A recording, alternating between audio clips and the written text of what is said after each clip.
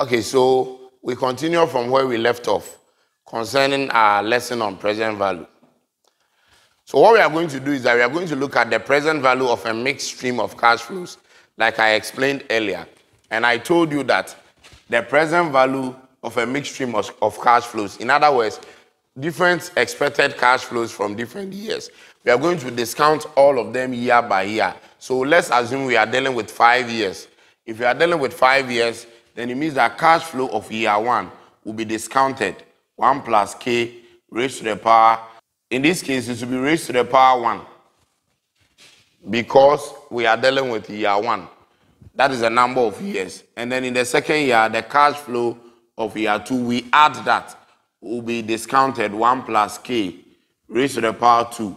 In that order, in year 3 is going to be plus cash flow of year 3 over 1 plus k raised to the power 3 plus up to the last year. So cash flow of year n will be discounted by 1 plus k raised to the power n. And so if you are dealing with the present value of mixed stream of cash flows, in other words, you are not just dealing with one amount, but then the cash flows that are going to come into the business will come at different years, different times. Then what we are going to do is that each year's cash flow will be discounted separately by the number, using the discounting factor based on the number of years that we are waiting to receive that cash flow. So after we have discounted the individual cash flows, we can add all of them, and then the total becomes the present value of the total return on the investment.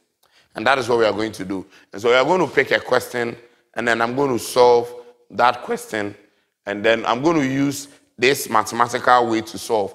And then I'm going to also teach you a tabular way of going about it so that you'll be able to understand. Okay. So let us look at this question. You have invested in a fixed deposit with a bank, and you are expecting the following cash flows for the next 4 years. So these are your cash flows. In year 1, you are expecting 4,000 Ghana cedis. In year 2, 6,000 Ghana cedis. In year 3, 8,000. And in year 4, you are expecting to receive 10,000 Ghana cedis.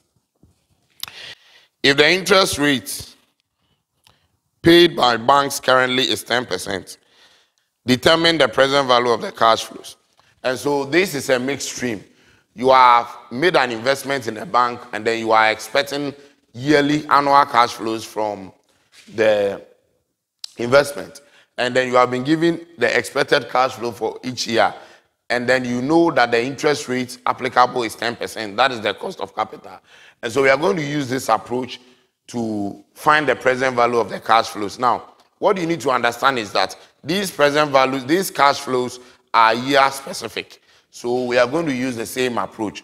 So for your present value, what you need to do is to find the present value of each individual cash flow like I've explained to you. And so in year 1, the expected cash flow is 4,000 Ghana cedis. And it's going to be divided by 1 plus k. In this case, the k is 10%. That is the rate of interest. So it will be 0.1. And then it will be raised to the power 1. Raised to the power 1 because that is year 1's expected cash flow. And then we look to the second year. The cash flow for the second year from the question is 6,000 Ghana cedis. So 6,000 divided by 1 plus k, the same 10%. So 1 plus 0.10 raised to the power 2. We are raising it to the power 2 because it is in year 2. And then in year 3, the cash flow is 8,000. So 8,000 divided by 1 plus 0.10 raised to the power 3. That is year 3.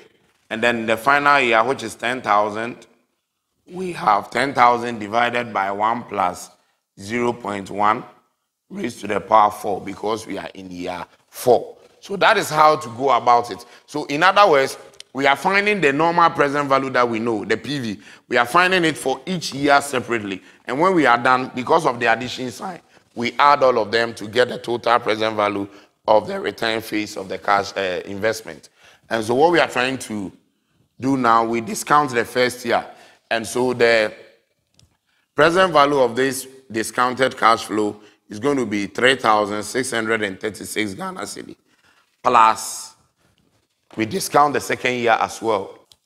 And that is going to give us 4,956 plus, let's discount the 8,000 with this discounting factor. And that is going to give us 6,008 Ghana cedis. And then finally, we are going to discount the 10,000 4 years back. And that is going to give us 6,830. And so what we have actually done is that this 3,636 Ghana cedi is the present value of this 4,000. This 4,956 is the present value of this 6,000 in that order. So we have found the present value of each of the cash flows. Now the total present value is what we are looking for the return phase of the investment. And so when we add up this, that, and that, then we are going to get the total, which is in Ghana cedi, 21,430 Ghana cedis. And so this is how to go by finding your present value for a mixed stream of cash flows. Now, this presentation is more mathematical. I'm going to show you a different approach where I'll make it a tabular way, and then I'm going to use the present value table to teach you. Now, with the present value table, it's a table that you can pick your discounting factor from straight away. But it is also an approach where you can use your calculator to still get a discounting factor. I see that presentation more appropriate, and I've been using that in my exams over and over. I don't really go by this approach. So I'm going to teach, even though this is not wrong, but there are some instances where that tabular presentation will be more presentable, especially in complex situations. So I'm going to use this same question and present it in the other way so that you understand that as well, and then it will be more beneficial for you. Okay. Let us solve this same question with the approach that I'm talking about. Now, this is the approach. You are going to say year, and then you create a column for the cash flows. And then you create a column for the discounting factor. And then the present value. So, the discounting factor, you can put 10% here in brackets. And then present value in Ghana cedi. The cash flows also in Ghana cedis. And then the number of years. So you are somehow tabulating it. So in year 1, year 2, year 3, and then year 4. In year 1, from the question, the cash flow, expected cash flow is 4,000. In year 2, we are expecting 6,000, 8,000 for year 3, and then 10,000 Ghana cedis for year 4. What I have done is just to repeat what has been given to us in the question. These two is where we are actually going to do the solution. So the discounting factor, remember that I told you, now when we were discounting 4,000, we said that it is 4,000 over 1 plus 0.10 raised to the power 1. Now another way of writing this is 4,000 times 1 over 1 plus 0.10 raised to the power 1. In other words, the discounting factor, which is cash flow over 1 plus k raised to the power n, could be rewritten as the cash flow multiplying 1 over 1 plus k raised to the power n. And this, when this is written separate, it is called the discounting factor. And so once we have the cash flow here, we need to multiply by the discounting factor to get a present value. And therefore, we need to only find the value for 1 over, not the whole cash flows. Remember that I taught you that in the previous part of the video.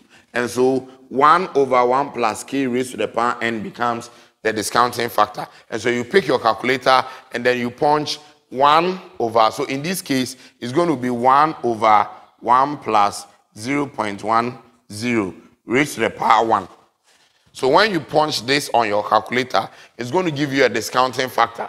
This discounting factor that you are going to get can also be gotten from the present value table without using any calculator. Okay, so if you have access to the present value tables, you just trace 10% at year 1 and then you put it there. Some of you may not know how to use the present value table. I'll try and get that for you later. And so that is it. So if you don't know how to use the present value table or you have not seen it before, just go by the approach that I'm giving you. And so the 4,000 in year 1, you take your calculator and then you punch 1 over 1 plus 0.10 all raised to the power 10. Then you put the answer here. And that is going to be 0.909. You can try that and then let's see. Now, this 0.909 is a discounting factor. Okay? And so when you multiply this by that, you should get the present value. And it should be the same as what we had from the previous solution. What we have done is that we have taken out the cash flow and we are finding 1 over the discounting factor. So afterwards, when we multiply that factor by the cash flow, or in other words, when we shift the cash flow to be the numerator, we should still be able to get the same present value. And that is what I'm talking about. So when you separate the cash flow, the discounting factor that you have, when you multiply by the cash flow, should give you the same present value. But in this way, we are just listing our discounting factor, and it should be written to 3 decimal places. That is what we are trying to see. So that is the discounting factor for the first year. Now, in the second year, it's going to be the same 1 over 1 plus 0.10. But we know this time it will be raised to the power 2. So you take your calculator and then you punch 1 over...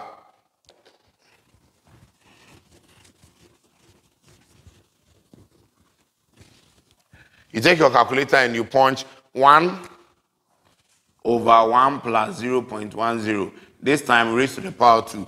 And it's going to give you the discounting factor for the second year. And that is 0.826. And then in the third year, you are also going to use the same approach, 1 over 1 plus 0.1. This time raised to the power 3 because you want the discounting factor for the third year. Please, it's going to change question by question, depending on the percentage you are giving. If it was 15%, it would have changed. We are dealing with 10%. So raised to the power 3 is going to give us 0.751, 3 decimal places. And then in the final year, we are going to get 0.683. That is when we change this to raised to the power 4. And so what we have actually done is that we have found the discounting factor for each of the years. Now, to find the present value, you need to multiply the discounting factors by the cash flows to get a present value.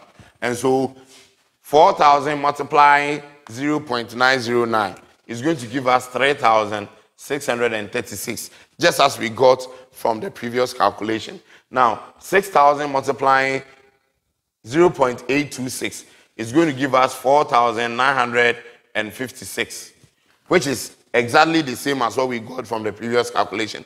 8,000 multiplying 0.751 is going to give us 6,008, exactly what we got from the previous calculation. And then 10,000 multiplying 0.683 is going to give us 6,830, exactly what we got from the previous calculation. And so we can now find the total to become the total present value. And the total is going to be 21,430.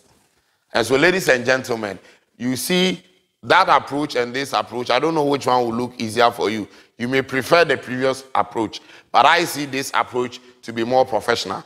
And so when we go by this approach, it will help us. Now, in our next videos on financial management, we are going to begin after the annuity. We are also going to look at capital budgeting and investment appraisal.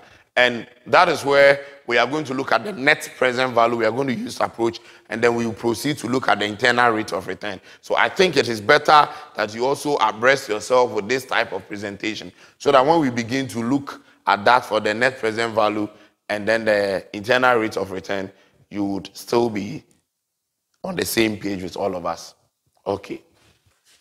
Okay, so this will bring us to the end of our video on the time value of money part 3, which is the net present value. Now, what we have next to do is annuities. We'll look at present value of annuities and then the future value of annuities as well. But remember that I said we'll also look at investment appraisal. And so we are on the path to building our financial management strength. Remember to subscribe to this channel if you are new. Share this video and let others also have a benefit. Now, until we meet again for another video, it is bye for now.